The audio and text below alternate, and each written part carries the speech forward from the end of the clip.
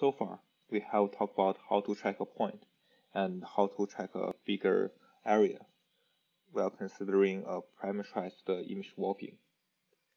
What if we do not have a parameterized warping? Or what if we do not know exactly how to warp from one image to the other? Here we can consider mean shift method. So the core idea of mean shift is to maximize similarity between tracked and target regions through evolution towards higher density in a parameter space. So the key point here is it's still an iterative method, but we will first define a parameter space so that we can iteratively adjust our alignment in that parameter space. It can handle a non-parameterized distribution through sampling. That is, we do not need to know the exact formulation for that parameter space, and we only need to adjust our model based on samples in that space. And the reason that it's called mean shift is in this algorithm, a mean or center location is iteratively updated by moving it to the centroid of pixels within a chosen radius or within a region of interest. Let's look at the algorithm in a different perspective. Say you have a mode, and in a distribution like this, as you may recognize, this is actually a logo of MATLAB. But let's for now assuming that this is the similarity distribution, and you have a target image, and initially on the source image on which you want to map to a target image, you find that you are at you are in this location, and then our goal would be climb towards the center or the mode of this distribution, so that the center of our matching will be aligned with the maximum point of this distribution. And again, so here we assume that we do not know the actual distribution in this parameter space, which will be very likely to be very complicated, and we may not be able to obtain it in any way.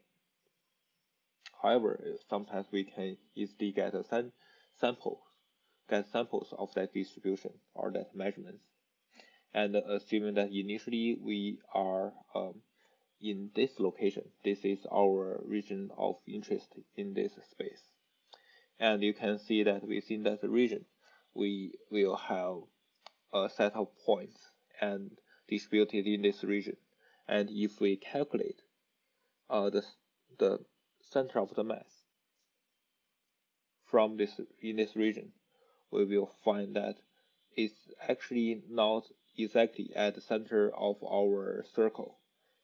It's in a shifted location just because the mass is imbalanced in that area, and then we can adjust our center to that real center of mass so that we shift our circle to that region, and then we can iteratively do this shifting again, so that we can keep updating our center until we reach the mode of this distribution. And typically this search only takes a few iterations, because in the case that we are treating a high frame rate video and the movement of the object is not very big.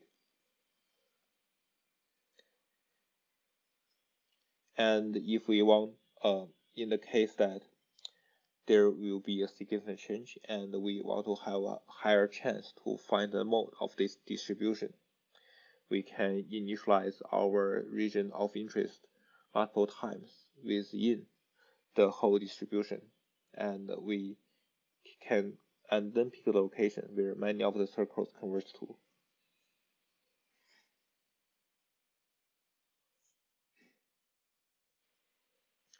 The choice of the feature space can be multiple, or you can either choose to use the original color pixels to represent the region, or to represent your current target image, or you can use grayscale image, and those images will suffer the contrast change. In which case the gradient of the image will be more robust. And here we can see some examples.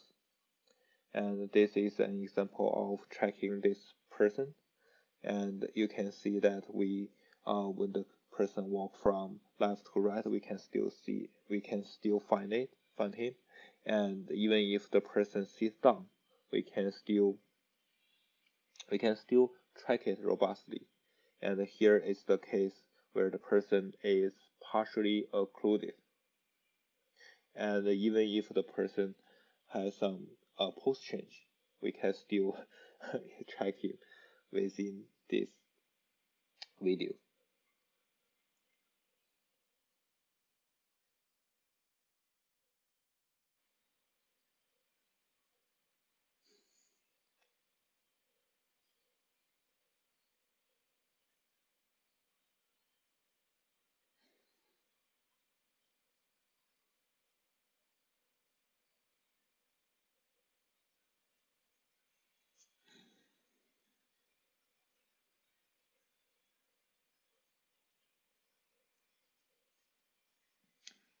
Here is another example.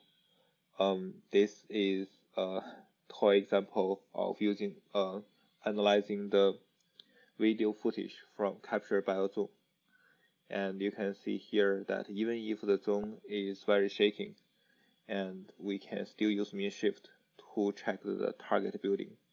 And here we extract the features from a rectangle box.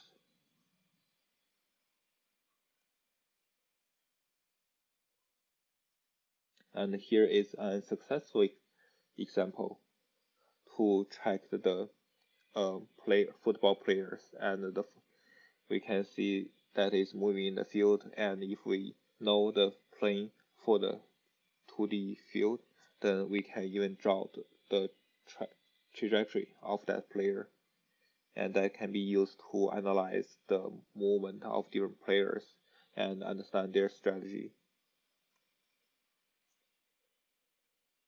So in summary, we can use mean shift to track a general region, and is basically a most searching method in a feature space.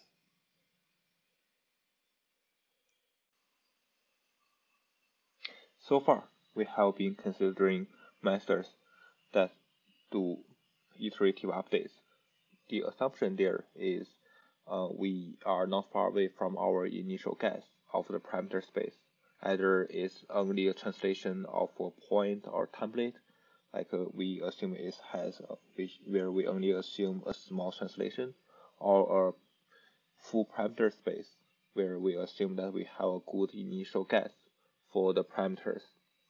And what if we do not have very good guess, or the target objects undergone very dramatic change within the image, so that it would be very hard to match the appearance? And here we are going to talk about tracking by detection, where we will try to detect the targets from the image. And the rough idea goes like this. Given a template, here we have an object on the reference image, and we can firstly track the features that are invariant to certain deformation, so that on a target image we can still reliably find it.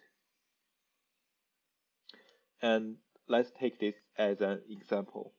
Say we have a reference image we want to track, and here we have a test image where the target object is only taking place a small area within the test image, and you can see that the test image is very cluttered, and there are just a lot of other distractions.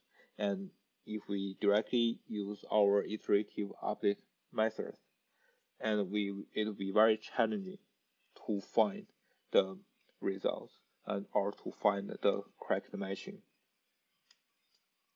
Here, we can first detect key points that are invariant to scale rotation or other perspective deformations.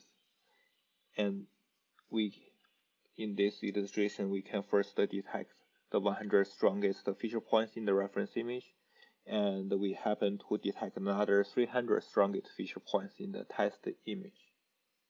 And please notice that we are using the same detection methods for the reference, for the key points, so that we know they can be invariant within reference and target test image. And for each key points, we will first build some feature descriptors to describe those key points.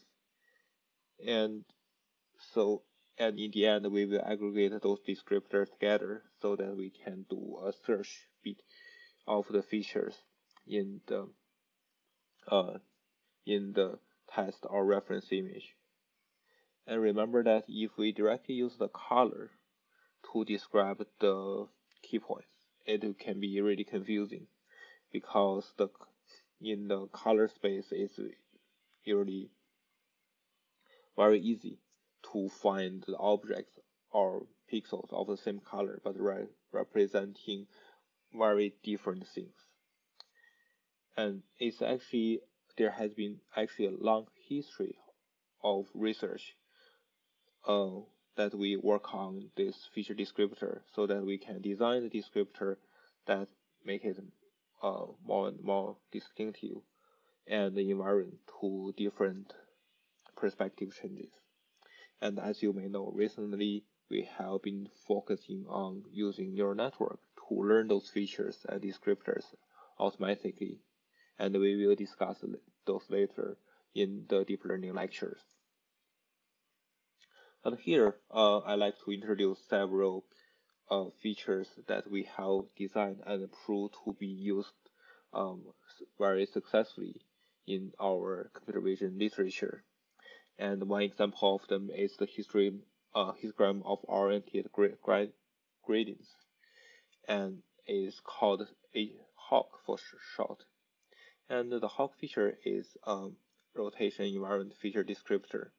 We basically divide the patch or divide the template into several regions, and within each small region we will extract the gradient distribution, and we will merge all those orientation distribution together and put them into a general bin. And as you can see here in our examples, even if we use our gradient of orientation of gradient to represent the patch, but we can still see, say, a face from the gradient field or a whole person in the gradient field. And this HAWK features has been used extensively in object detection before the deep learning area.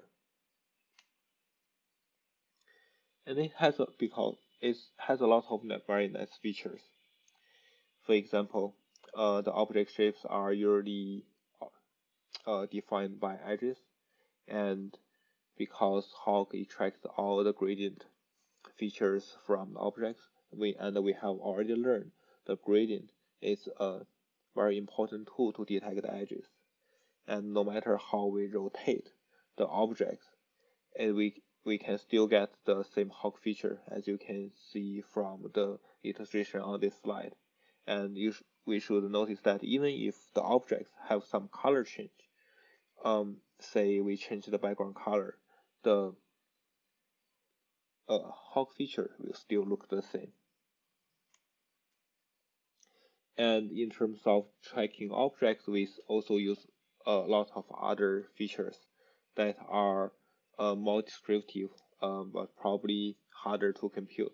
For example, people have been using SIFT successfully even to this day for feature detection and matching, and use the SIFT matching to do 3D reconstruction.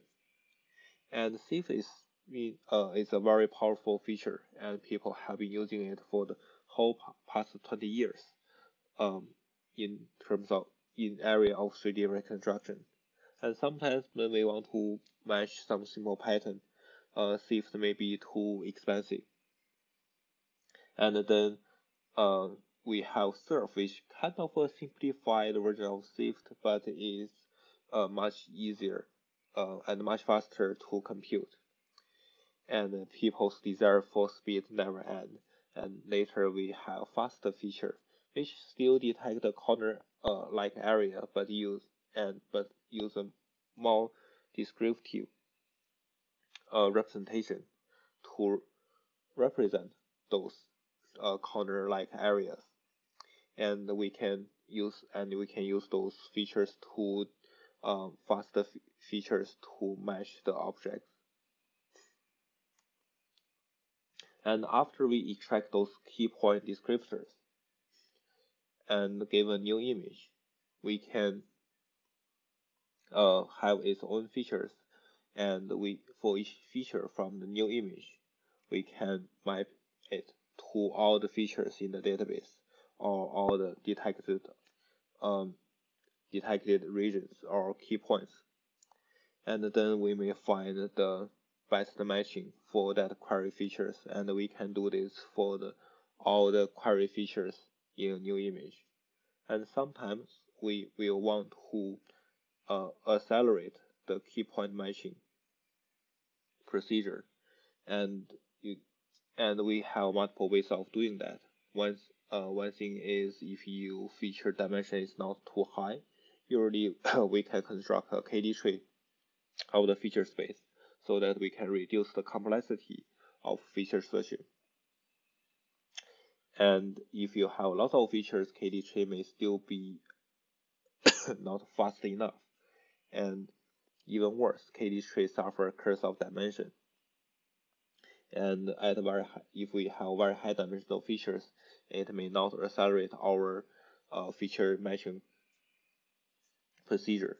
And therefore, people have designed various approximate nearest neighbor search, so that even in high dimensional feature space, we can still find the feature matching very efficiently, even though sometimes we sacrifice some accuracy. And besides those tree structure or nearest neighbor search, people can have also designed various hashing scheme to accelerate the nearest neighbor search.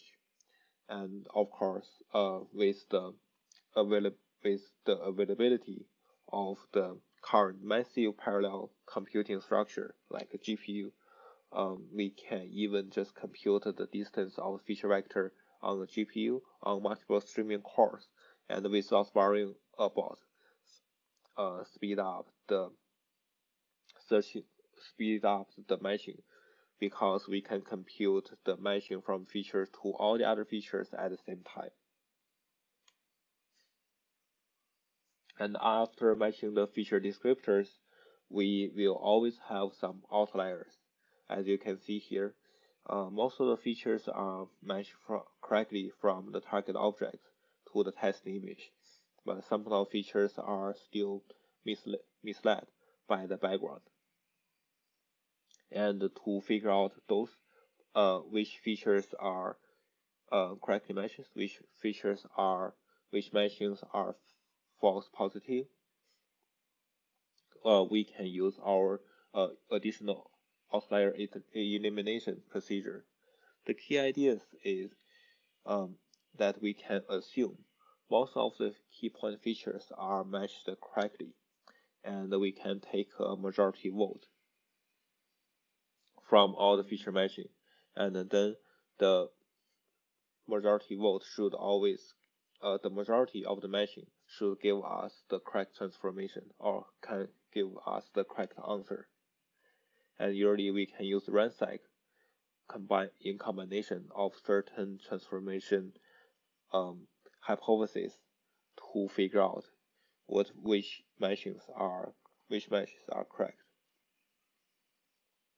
In summary, in this tracking by detection scheme, we first detect key points and then build descriptor for those key points. And then we can search in the database or search in the group of key points representing the target. And then we can use geometric verification. Basically use ransack together with a hypothesis for transformation in order to figure out which matchings are correct. This is very similar to the matching scheme we use for 3D reconstruction. And if you have a 2D template or 2D target, then it's very easy to say use a homography to represent your transformation without reconstructing the full 3D information of your template. And here are some examples to demo the robustness of this tracking by detection method.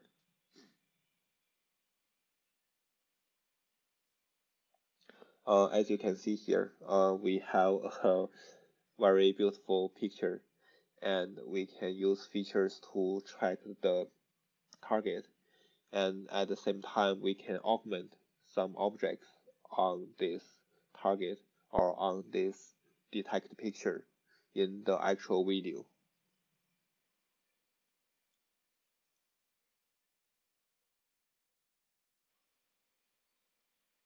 And at the same time, in the video we are also showing different stats to track the objects, like how many feature points we actually find, and how long they take, and how many outliers, inliers we find, and how long those procedures take.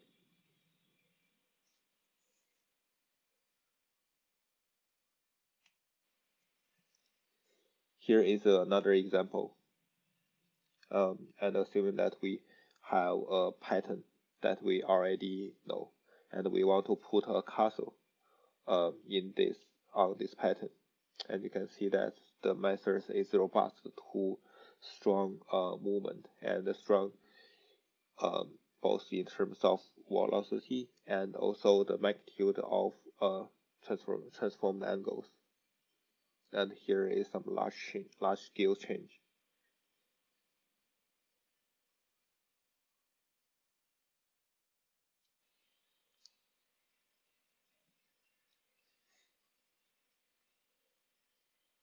And the good thing about this tracking by detection is even if the target does not appear in some of the frames, we can still relocate them when the target reappears. And this method is also robust to this occlusion. In summary, we can do search by detecting the target objects in the testing image and use features to search for the object instead of doing iterative updates. And this use of descriptive features can make our methods more robust and make it even robust to occlusion and the potential change of perspectives and other type of distortions. And there's also a drawback. So it may be slower than the other iterative methods in high frame video because it doesn't make use of this temporal information very well. So let's switch our gear a little bit and consider the case that we are tracking objects of a known category, but we do not have exact templates here. And in this case, we are required to detect objects independent of each frame. In this case, it means that we may have a general model for the object, but we do not have a particular identity for the object. Say I want to detect the person, and I just tell you that I want to detect and track the person within the videos, and there may be a lot of persons in the video. And then in this case, we will first detect the objects and associate the object together over time into tracks. So as this figure is illustrating across time, so we want to detect and track the target object. And we may have multiple objects in the track, which will bring this problem in much more challenging. Say we have two persons in this video, and our task would be to detect both persons in all the frames, and at the same time we associate them correctly. And we may even be required to deal with more complicated things, like here. We may have more than 10 or 20 objects within the frame, and we need to track all of them together. So detecting objects has been discussed in the previous lecture. Basically, we can use supervised learning, and in combination with a large set of data and labels to tell the model what are the objects we want. And so with those positive and negative examples, our supervised learning methods will be able to learn how to find those um, positive examples in a new image. And usually we use a black box model to learn that how to detect those objects. And as you may know, modern detectors based on convolutional networks can detect the object very accurately in a new image. And sometimes we can also achieve a very good balance between accuracy and efficiency. After we detect an objects, we will need to associate them together and track them across time. There are currently primarily two ways of associating the objects. The first thing is we can learn an appearance model to measure the similarity directly, and this has also been commonly used in the traditional tracking by detection literature. And another way of achieving this would be given an um, given an object in the first frame or given some other proposal in the second frame. Using those information, we can detect its motion or in the future frames and then use this motion information to associate the objects. And the object association is the most critical part in tracking multiple objects, and therefore it receives a lot of attention. And especially recently, because of the increased popularity of video analysis and availability of video data. So we will talk more about those trends in the deep learning part, since uh, because given those more powerful discriminative models, the balance or the um, importance of different methods actually change. People have tried a lot of discriminative learning methods for detecting and associating objects, like KN, k-nearest neighbors, and logistic regression. And about around 20 years ago, the methods of decision trees and CVM became very popular because of their nice proven properties and practical effectiveness. And around 10 years ago, when deep learning became more and more popular, so people just gradually shift their attention to deep learning models. But the core is still the same. We want to build a descriptive learning models so that we can solve those core tracking tasks. And besides those learning models and the signal for locating and associating objects, sometimes some more space-time analysis is very important. For example, after we have all the decisions of detecting objects, some of the objects may be missed on some of the frames because of their occlusion or because their weak confidence for detection. And by analyzing the location of the objects and in both space and time, we may be able to recover and some of the missing objects.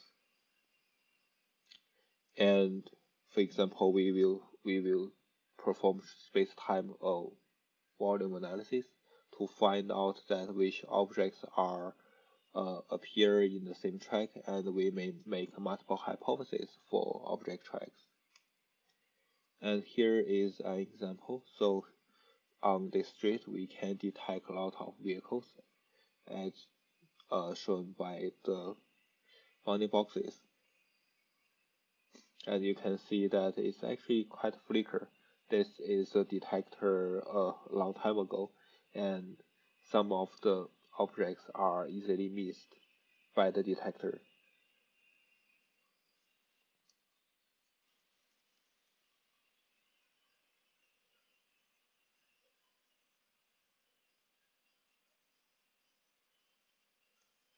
And here, with the powerful space-time analysis, we can see that we can track those objects very reliably. And even though that in detecting those objects on each individual frame, we may miss some of them, but if we put all the frames together, we can achieve more robust object localization.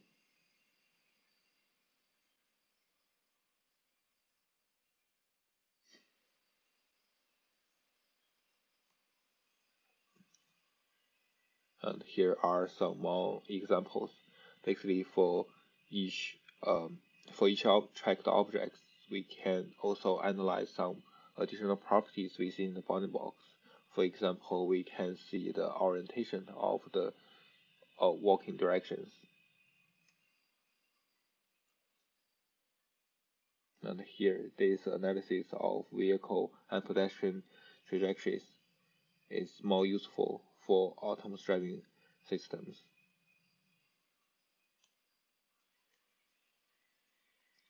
So in summary, now we have discussed the track by model. Basically, instead of knowing an exact object or template we want to track, we represent the target by a model, and we first detect the objects in the video and then perform space-time analysis and association to track the object together. Now let's talk about a more interesting technique of building models in the case of tracking with a detector. We can actually learn more accurate appearance models online when we see more and more positive examples in the video. So basically, when we are given a template, we probably only have one example of the target object. It may not be enough to construct a very strong model. Anyhow, we can learn a model given the current object appearance and its background.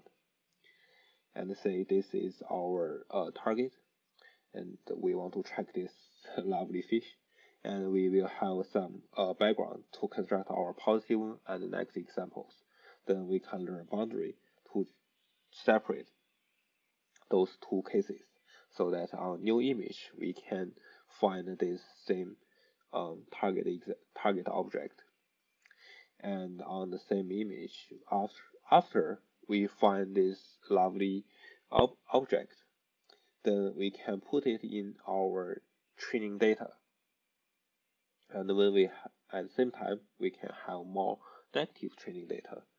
As you know, for learning models, the more example you have, the better the model you can learn.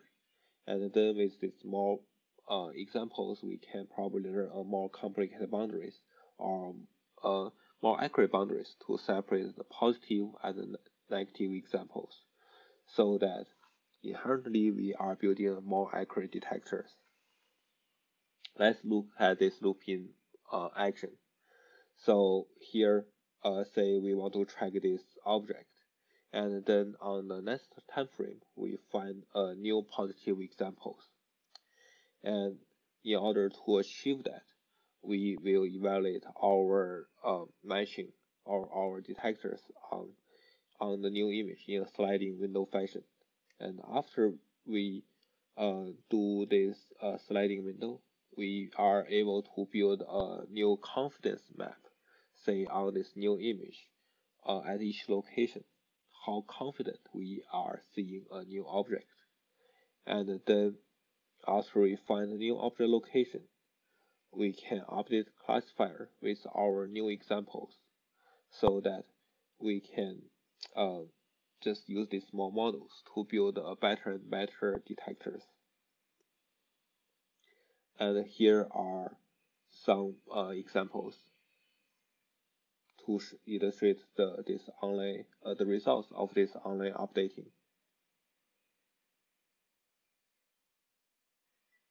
You can see that, say on the video on the left, even if the person's face has gone through very large illumination change, just because we have keep updating the models, and the model have also gradually adapt to the new illumination, and therefore in the new environment, even though the face has changed, face appearance has changed dramatically, and we can still successfully track those um, that person.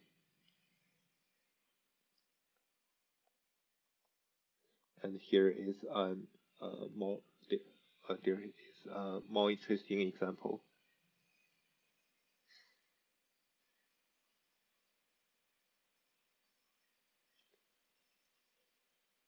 So this illustrates a very interesting failure case. You can see here the person gradually put the hand over his face, and then the model looks really confused.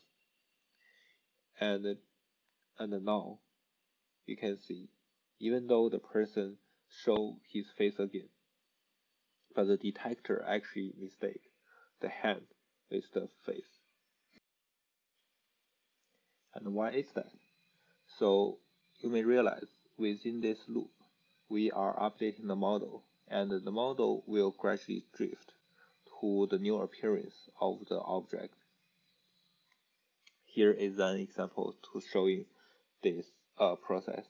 As you can see that when the hand gradually covered the face, and the picture of the hand gradually dominate the positive examples of the online learned model, and the confidence of those pictures remain the same, which means that the model are becoming more and more confident that the hand is the tracked face instead of original face, and therefore when the face appeared again, we are just mistake the hand with the face.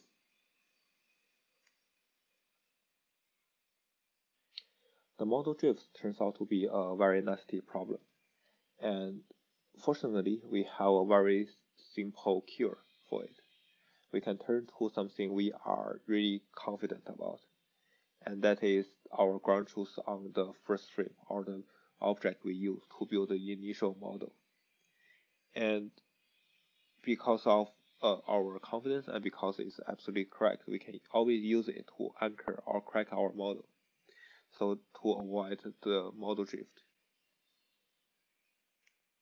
So basically, we can use our initial model and fix it and um, build use it to balance the results of our current model. And here is the demonstration of doing that. You can see that we intentionally confuse the model with a similar pattern.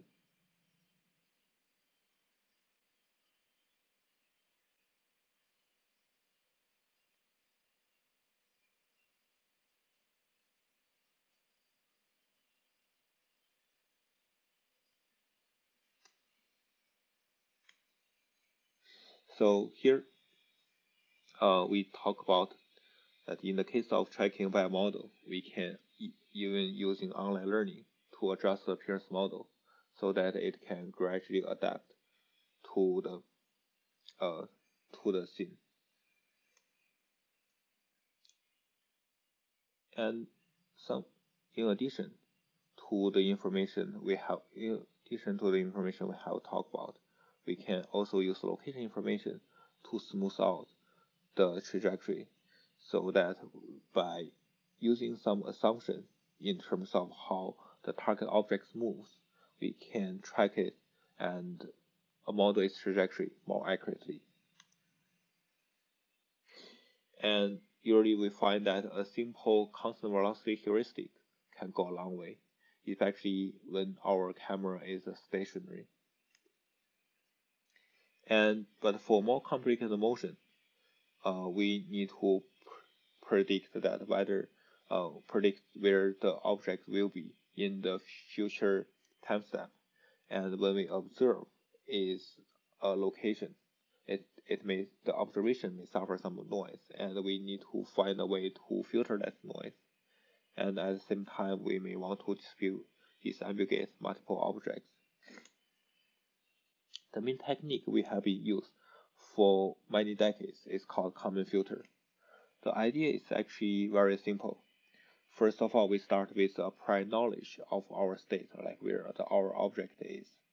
And then at the prediction step, we will first predict that where it may be in the future. And at the future time step, we will have some more measurement or observation about where the object actually is. And we will use that observation to update our prediction to get a combination for the output estimate. So the goal here is that we can use our prediction to reduce the noise of our measurement, and then we can iteratively perform this step. Basically, with the current knowledge of the state, we predict what may be the future, and then observe the future state, fuse the state observation with our prediction to update our internal state, um, and then make the next step. Interestingly, this common filter is a legacy of ETH. So the author of the common filter uh, used to be a professor at ETH, and he has been awarded the National Medal of Science by President Obama, and it's one of the highest award for researchers in the US.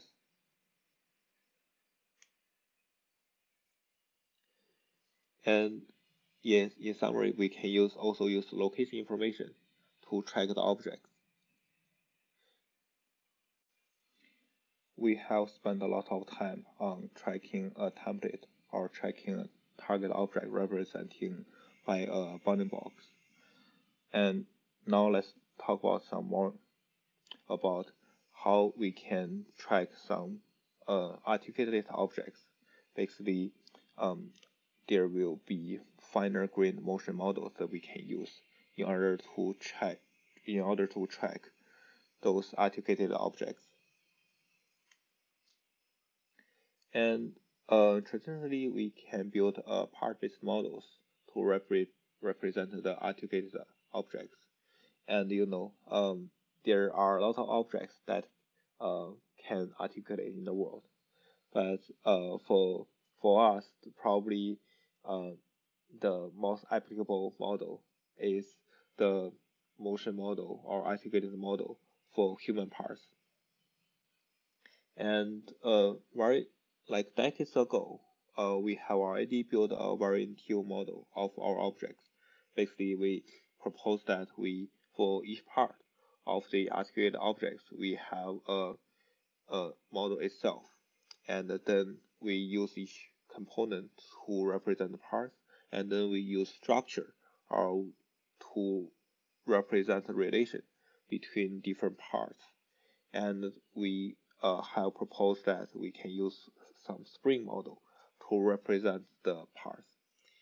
And there has been some quite a lot of literature in computer vision discussing how we can adjust the strength of those strings that connect the parts. And that is kind of out of scope of this part of work.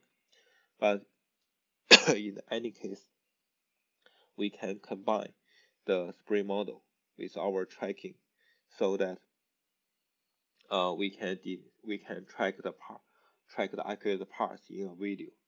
The basic idea is we can first locate the objects, and then for each located object we can track them together, just as with what we have already discussed. However, in order to track the articulated model, we can analyze the articulation in each frame individually, and then when we link those articulated model with the tracks, we can build the articulated model in the time domain. Here is another example.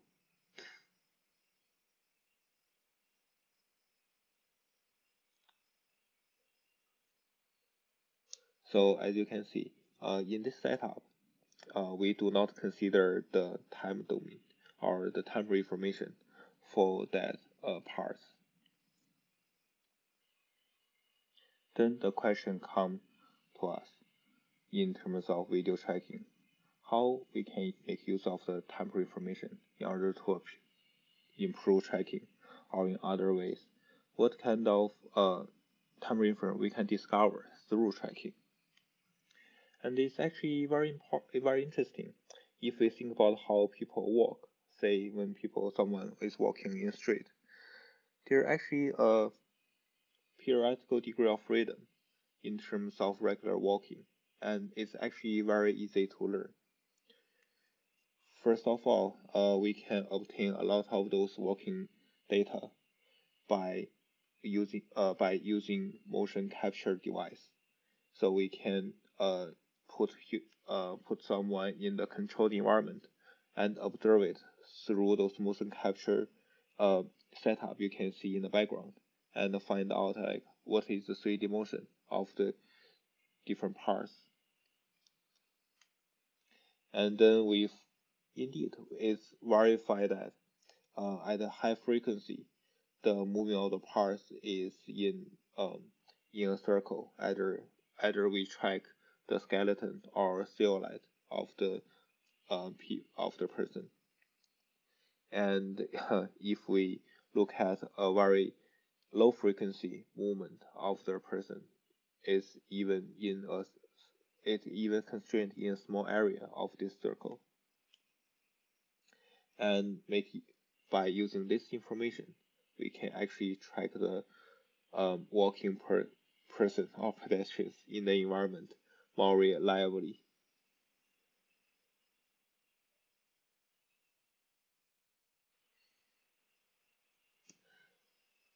So far, we have talked about how we can track the objects with different setup, and when we are given simply a point of template or region, and we can have good initial guess about the tracks or the translation or the motion parameter, we can easily use our iterative update method to track the objects very efficiently within the image. Or we can use model-based methods either to locate the objects belong to a certain category, or we can use a model to iteratively update the information about the target objects by utilizing more and more tracked objects and update our appearance model. And in addition to those appearance and like image-based comparison, we can also use location information to improve our tracking capability. At the same time, when we track the objects across frames, we can also do fine-grained analysis. For example, we can track articulated objects. And of course, when we use those methods in real applications, we will face a lot of practical issues. And those practical issues also change when we have different type of models, especially we have very dramatic change brought by deep learning methods.